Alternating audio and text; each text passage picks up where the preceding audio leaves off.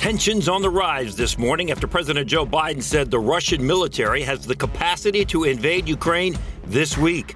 Biden reiterated during a call with Ukraine's president that the U.S. would respond swiftly and decisively should Russia invade.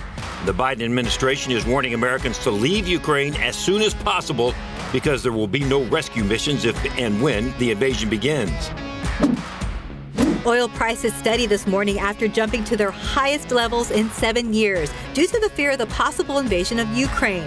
Western countries are promising sanctions on Russia, one of the world's biggest oil producers, if it does invade. Brent crude trading over $94 a barrel, West Texas Intermediate just over 93.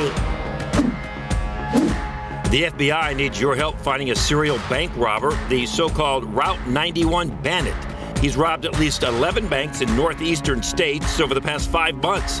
There's a reward of up to $10,000 for information that helps the FBI catch him and convict him.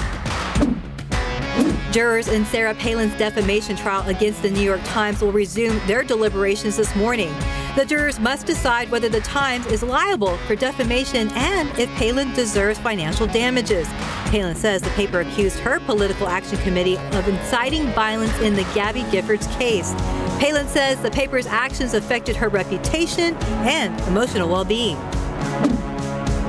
Walmart has dropped its mask mandate for all vaccinated employees. However, unvaccinated employees and those who work in pharmacies will still be required to wear them. In addition, the COVID-19 sick pay policy is being eliminated in March.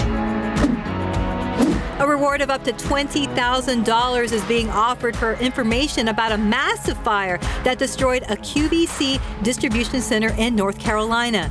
The incident happened back in December, and over 300 employees were working when that fire tore through the building. One of those employees died as a result of the fire. Ivan Reitman, the influential filmmaker and producer behind many of the most beloved comedies of the 20th century, like Animal House and Ghostbusters, has died. Reitman's family says he died peacefully in his sleep Saturday night at his home in California. He was 75 years old.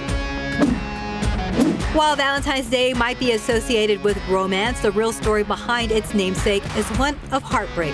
One academic journal tells the story of a Roman saint from the 3rd century named Valentine Dertini. He was jailed for using his powers as a Catholic priest to help couples get married, going against the orders of the emperor. He was later beheaded for his actions. Valentine reportedly wrote a letter signed "From Your Valentine" before his death, giving rise to the saying. After being in the lead for most of the game, the Bengals fall short and lose to the Los Angeles Rams in Super Bowl 56. Rams wide receiver Cooper Kupp was named MVP after the game-winning touchdown. Kupp had 8 receptions and 2 touchdowns. The last time the LA Rams took home a Lombardi Trophy was in 2018. And that's today's 9 at 9.